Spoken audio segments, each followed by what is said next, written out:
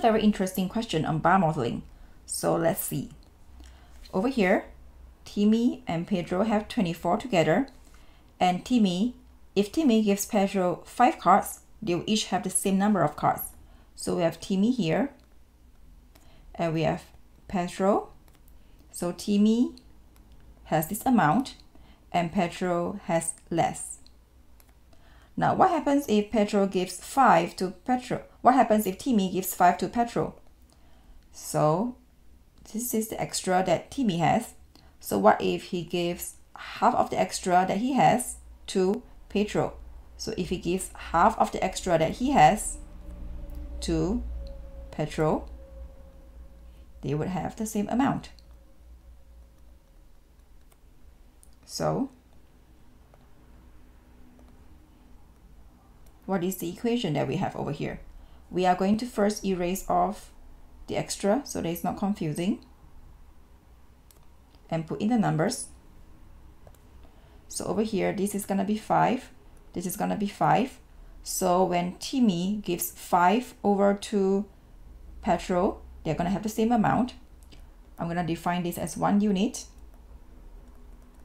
and this is 1 unit. So what is the expression here? 2 units will be equals to 24, take away 5, take away 5, which is 14. So how do we get the equation again? So we have 1 unit here, and 1 unit here, 1 unit here, and this is equivalent to 24, take away the extra, which is 5 and 5. So moving on, we have 1 unit,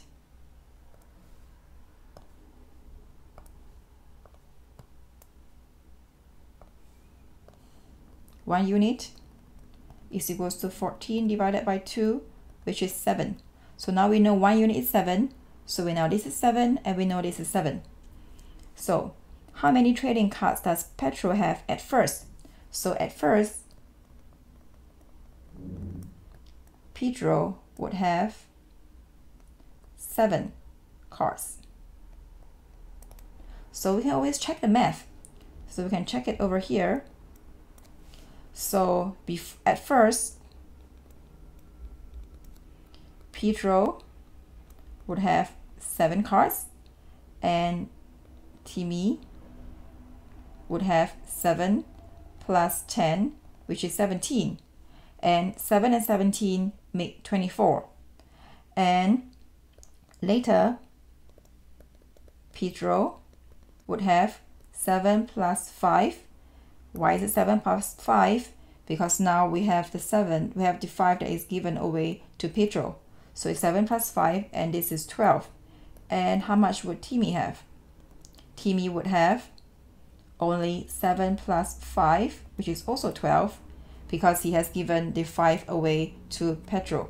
So in this case, 12 and 12 also make 24, and now they have the same number of cards. Question 2. So now Johanna has some chicken nuggets and 6 sticks, and she puts 3 chicken nuggets on each stick. She has 2 chicken nuggets left.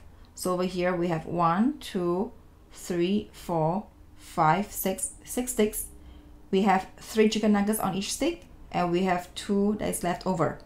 So how many do we have? How many chicken nuggets do we have altogether? We have 6 times 3 plus 2, which is 20 chicken nuggets. So now she puts 4 chicken nuggets on each stick. How many chicken nuggets will be left? So if instead of having 3, she has 4 on each stick, so 20 divided by 4, how many sticks would she have? She will need 5 sticks. And is there any remainder? There are no remainders. So there are no chicken nuggets left over.